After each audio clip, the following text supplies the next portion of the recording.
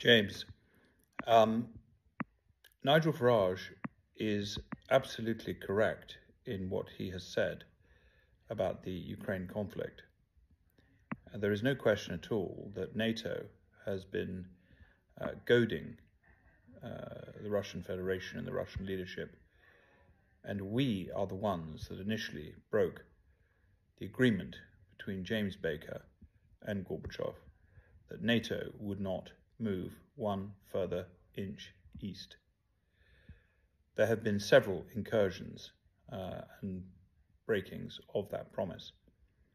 Now, breaking one's promise, obviously, I understand that broken promises are second nature to the Conservative Party and to the Labour Party. But the British people, on the whole, prefer the idea of keeping to one's word and honouring one's promise.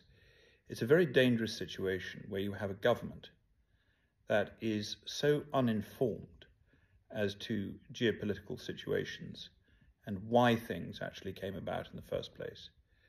And that these people are in charge of our foreign policy. Now, it's actually not that difficult to find out what has occurred in relation to the Ukraine. Most people in this country actually know full well that the West started it. And they know full well that we have been funding essentially what is a Slavic genocide. The reasons for that run very deep.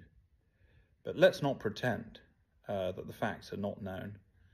And let's not keep pretending that it's okay to break one's promises. It is not. A man's word is sacred. A country's word is sacred. And we, as NATO, broke our word to the Russian Federation and to its leadership. It's about time we owned up to it and took responsibility for it. Now, I don't expect this government to acknowledge this, because the idea of keeping one's word is almost anathema to the people that currently occupy Westminster. But there is an election coming up, and we're all watching you. And my personal opinion on this, for what it's worth, is that the British people would do very, very well to vote for a leader that has predicted correctly for many, many years what will happen in Ukraine. He said it in the European Parliament several times. The track record is very clear. Part of leadership is the ability to predict. And I predict that if we do not